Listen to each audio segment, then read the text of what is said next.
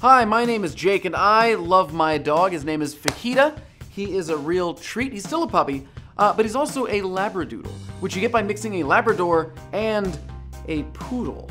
And although sometimes dog breeding can go horribly wrong, the system of genetics that causes these breeds to exist is the same one that created all the diversity of creatures on the planet. And you can see this in inner animals. Now, this site has been shown previously on Dong, but it's a beautiful example of how things we take for granted are caused by very specific needs of our ancient ancestors. Things are changing, my friend, every day, and we're gonna look at those things that are changing with some dongs. Things that you can do online now, guys.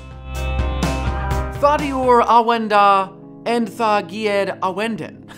You probably didn't understand what I said, and my grammar is also probably terrible, but that was technically Inglés. Old English, but technically a direct ancestor to modern English. And you can use the Old English translator to see what the old versions of words would have been. Also, check out the language evolution tree to see how language evolved from the various theoretical languages, like Indo-European and Afro-Asiatic, through to the modern languages we know and love today. Now, look at this. This is money. You've probably seen it before. If you haven't, that's totally fine. But it hasn't always looked like this. The first paper money showed up in China in the 700s, but it didn't make its way into Europe until the 1400s in Italy when it started to really take off. Now the first, let me pull this back out, US $1 bill was introduced in 1862 and it looked like this!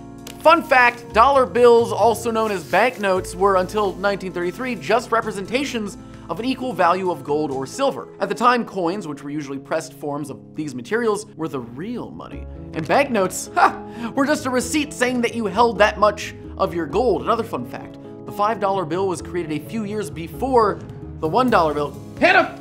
Hannah! Also, check out this $100 bill, the new US one. Jack thinks it looks great, but you know what I think? I mean, it does look nice. He thinks it's the coolest one. I think the Australian dollar is pretty cool because it can also be used as a needle for vinyl records. Check out this vid. Neat. Now, Jack is editing this video on a computer machine, which is a pretty rad piece of technology, but it's also super quiet. Most of the gadgets we use today make almost no sound, but it wasn't always true.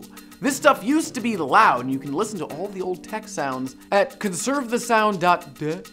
There's a bunch of old machines with the sounds they made, like a VHS player, a NES, and old phones. There are also a bunch of videos on YouTube that use old floppy disk drives or hard drives to make music. You can check them out. There'll be links down there in the description. I love them. This Radiohead one is one of my favorites.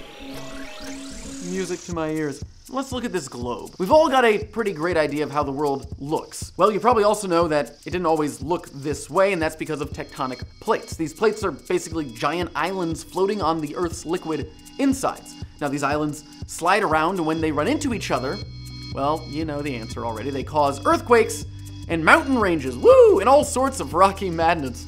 Now, this simulation of plate tectonics is super cool, and you can watch 1,000,000 years go by each second.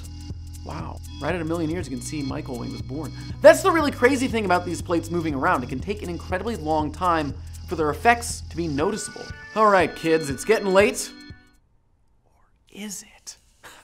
Another thing that changed a couple of weeks ago is what time it is. This article shows where daylight savings time affects you the most.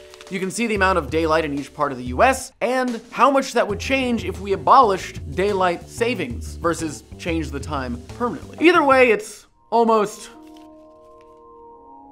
1 a.m., which means it's my bedtime. But before I go, all the dongs are down there, and there's even a playlist of dongs right here.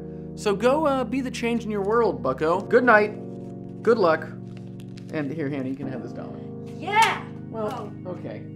I guess money is meaningless to you.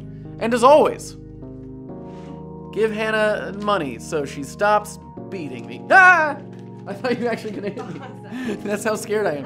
And as always, thanks for watching.